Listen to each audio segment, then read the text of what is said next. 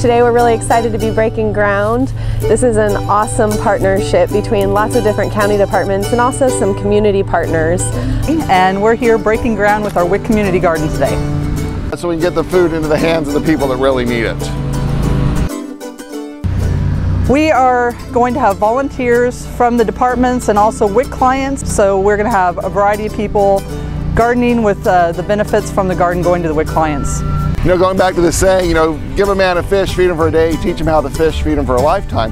So hopefully our goal out of this is we'll turn some people into gardeners. So not only will they get the food here, but they can then go home in their own gardens, create their own gardens, and grow their own healthy, fresh fruits and vegetables. And this is the very first community garden in Kansas that's specifically for WIC clients. So we're really grateful for that partnership with the Kansas Health Foundation.